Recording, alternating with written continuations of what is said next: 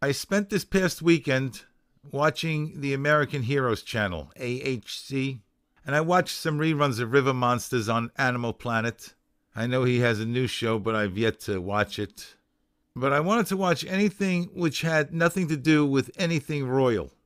I have little or no time for the British monarchy, or any monarchy for that matter. I had no idea Harry the Spare was getting hitched. The heir and the spare. Can you imagine being put on this planet for the sole purpose of, in case anything happens to your older brother, then you're next in line to the throne? Yeah, back in the day, the younger brother would make sure something happened to the older brother. But the royal family does not interest me. The only reason I heard of the wedding was, as usual, the closer the day came, the more everybody talked about it.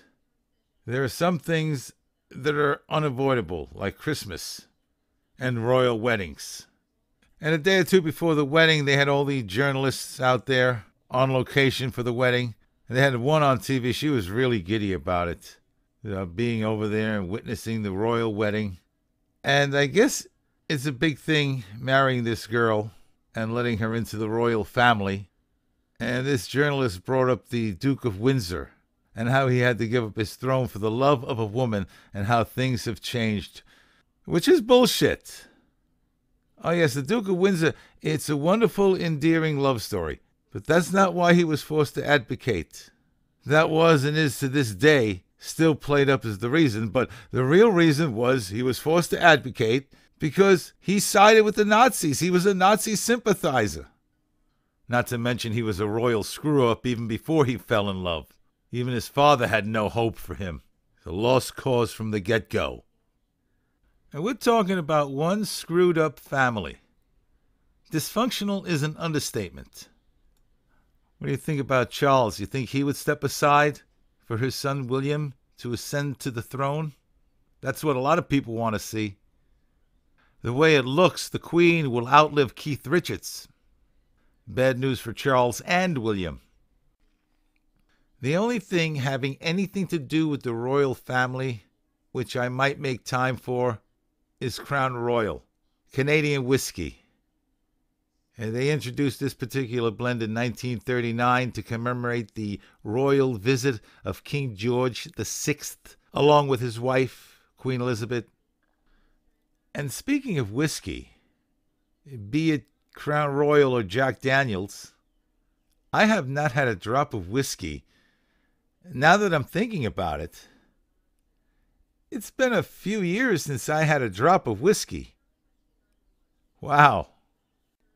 I've had bourbon on occasion, which is a whiskey using a corn-based recipe and is brewed in a certain region of America. Regular whiskey is made from a wheat-based recipe, and that's a real simple and quick way of explaining it without going into too much detail. I prefer whiskey over bourbon. My go-to brand is Jack Daniels. I do not like Scotch whiskey. I had an uncle who used to drink Scotch whiskey. That's all he drank. He'd have it on the rocks. Yeah, he was a wimp. Funny story. I have a friend. I've known this man forever, 30 plus years. And he's a beer drinker. But one day I came over his house and he had a bottle of Jack Daniels sitting on his coffee table. And I said, "What's this?" And he said he was trying something different other than his usual beverage. But he was mixing it with 7-Up. Yeah. I told him, I said, "That's not how you drink whiskey." And I took a swig right from the bottle. And he tried the same thing and coughed it right out his nose. It was hilarious. That was 20 plus years ago. He still hasn't lived it down. Every once in a while, he gives me no choice but to have to put that up in his face. I also like tequila. On occasion, I will have a tequila shot or two. I'm not a wine drinker. Wine gives me a headache. I don't like wine at all, not even to cook with. My grandfather, my father's dad, made wine in his basement back in the Bronx. And he was serious about it. He had quite the setup. At one time, I considered building a whiskey still. Did some reading on it. Even came across a couple of design plans. The only thing that stopped me was the possibility of the still turning into a rocket. Sometimes you have to do some critical thinking. Sometimes what sounds like a good idea really isn't. However, when it comes to the royal family, there's nothing to think about. I don't give a fuck. I'd rather walk through a burning house in a gasoline suit than sit through a royal wedding. Thanks for stopping by and for tuning in, and please like, comment, share, and subscribe. And until we talk again, I want you all to be well and enjoy life.